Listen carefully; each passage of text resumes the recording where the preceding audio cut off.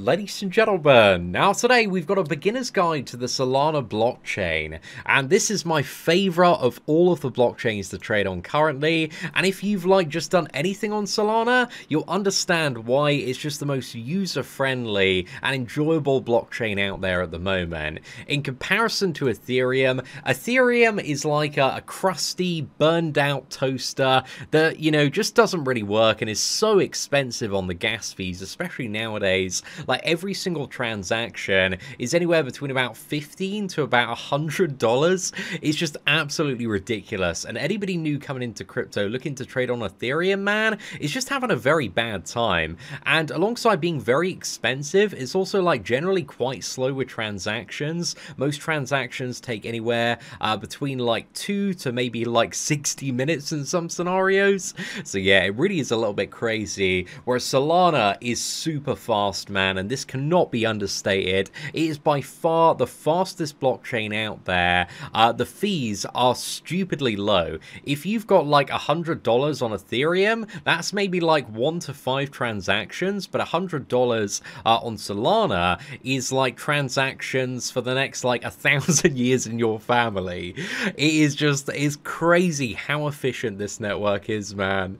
But yeah, it feels great to use. And also one of the massive pros about Solana as well on the blockchain is they have the best crypto wallet out there, which is Phantom Wallet. And the reason why this wallet is so good, if you've been on the Binance Smart Chain or traded on Ethereum, you'll be familiar with MetaMask, which is a very simple wallet. It's nice, it's clean, but it doesn't have an NFT tab. So the Phantom Wallet actually has a tab where you can see all of your non-fungible tokens. And for three-dimensional assets, such as in-game assets, for example, you can actually move them about, you can zoom in, you can fully inspect them, and it renders all the assets there. Now I have some Solanimals here, which again is not the most visually impressive asset, but there are games building currently on the Solana blockchain like Star Atlas, where there are going to be spaceship NFTs, and I think having these in the wallet, man, is going to look very, very cool. But again, Solana is kind of this network where you've got so many companies and developers and games and NFT projects building at the moment. And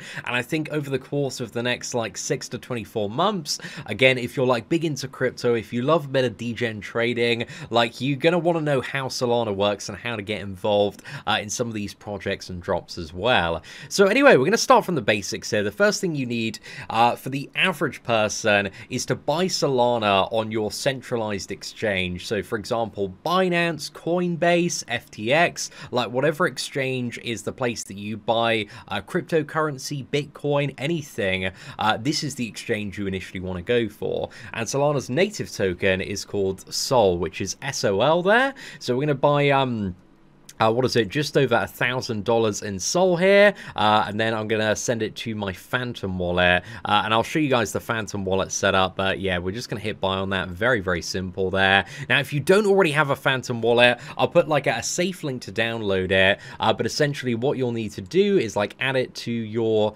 browser there. So we're just gonna add it to Firefox, and then it's gonna give you your seed phrase. Now, if you're new to crypto wallets, you need to make sure that this seed phrase right here, the secret recovery phrase, you never show anybody. This is your biggest layer of security to the wallet.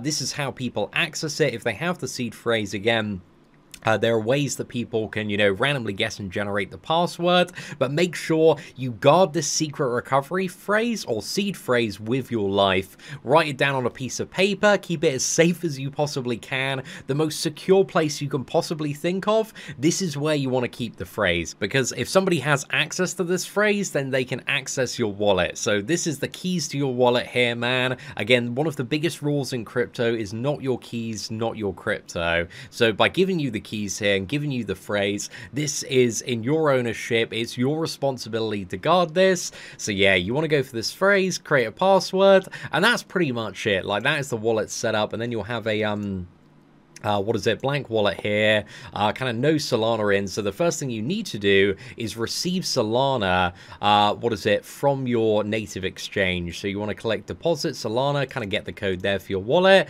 It's going to be exactly the same one as your wallet address as well. So you can just like copy it up top. And then we want to go to the central exchange. We want to withdraw Solana that we just purchased there. We want to add in our Sol address. We want to go for the max withdrawal, and we want to go withdraw. And then I'm going to put in my security stuff here, and we're going to withdraw it to the Solana blockchain. All right, so I've just put in my password, and there we go. We've got the what is it, disclaimer that it might take up to 12 hours. Generally speaking, the Solana withdrawals anywhere between about like 2 to 5 minutes generally, at least in my experience. Again, withdrawing from an exchange, depending on the congestion, can be like a little bit slower, because like it's not actually on the Solana blockchain yet, I believe. Anyway, it's the way it works. But again, I'm not the most technical person when it comes to this stuff, but making like peer-to-peer transactions, say you're like trading with somebody else, NFTs for example, directly, again, it is lightning fast, man. Transactions, once you get your funds on the Solana blockchain, like stuff is pretty much instant peer-to-peer, and it feels good, man, especially when Ethereum is so slow. But you can see here, actually, I think that was about what is it, a minute from the deposit? So we got the funds in our Solana wallet there, which is perfect.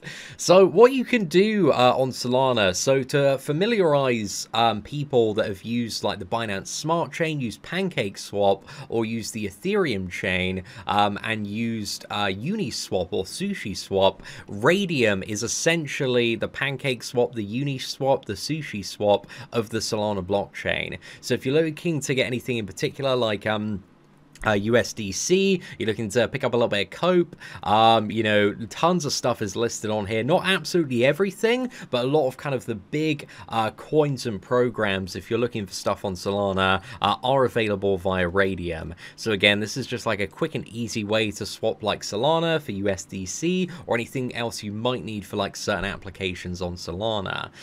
If you're looking to degen into NFT projects, there's a website that actually went live a couple of days ago called How Rare Is, which is like an NFT rarity site, but also if you're looking for upcoming projects, again, it has like a big curated list of all of the NFT drops that are actually happening on Solana.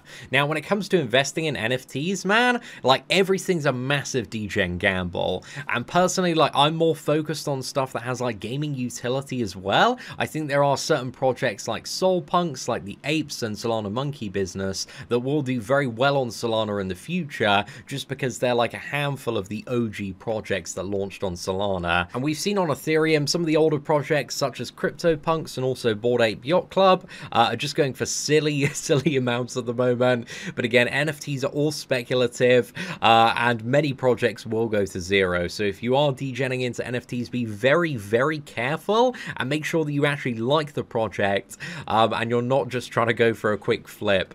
Because if it's an ugly looking project, has a terrible team behind it, again, I've seen thousands of projects crash to zero or well below mint price when it does come to the Ethereum network. So yeah, this is a big list of like upcoming NFT projects and a really good place to get information on loads of stuff that's dropping on Solana related to NFTs. There is also Sol Ape Swap as well, which is like a really good decentralized exchange if you prefer kind of the Binance, the exchange style format, so you can get loads of different pairs. Literally like everything is on this one, man. So if you want to go fishing and find some stuff, there's some really good stuff there. Also, Solana Art is an NFT marketplace, pretty much the open seas currently of Solana. The fees are a little bit higher. The website's like really, really clean though.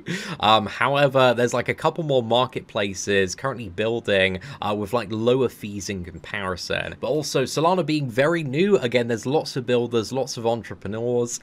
So by the time, if you're watching this video in like 3 months time, again, there might be a different, better marketplace. So yeah, just keep an eye out on that. Again, there are several gaming projects currently building on Solana as well. Star Atlas is probably like one of the biggest ones, just creating like this epic like space game. Yeah, they've got so much stuff with Star Atlas, and there's going to be the pre-sale very soon as well.